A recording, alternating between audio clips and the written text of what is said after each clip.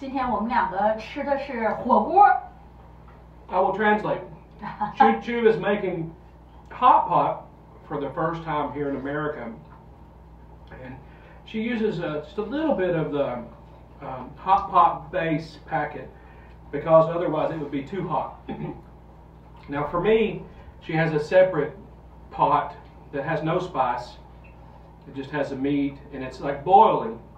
So what you do, you take your meat. This is lamb. Yeah. 我买不到那个中国的羊肉卷儿。And they use a chopstick, but I'll use a fork. And you just dip it in the base, and you wait for it to cook. It really takes it about a minute and a half before you can eat it. Now the really spicy one, it has got some heat to it. My lips are burning around here. Not enough that I would cry, but enough that I have to have a handkerchief to wipe my nose because it just instantly.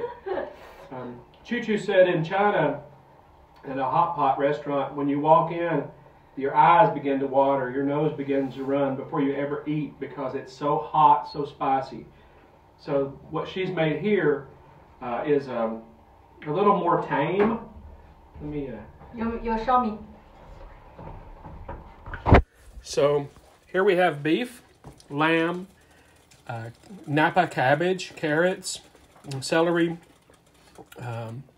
There's spinach, parsley, lettuce. This is a fungus from Incheon City. It's a black fungus. The texture is very thick, like a chicken stomach. Onions, parsley. Is this garlic here? Yeah, garlic. Garlic. This is a sesame base that she used, a sesame paste. Sauce, sesame sauce. And the other meat is like a treat, like Spam here in America.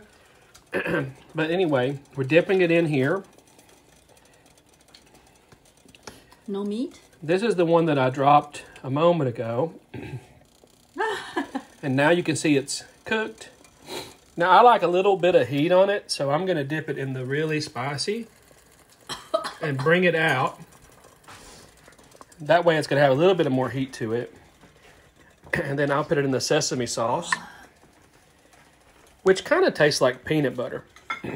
And 芝麻酱，中国的传统底料，芝麻酱。Oh, so nice. 吃了我都不行。 It's good. But my mouth is burning.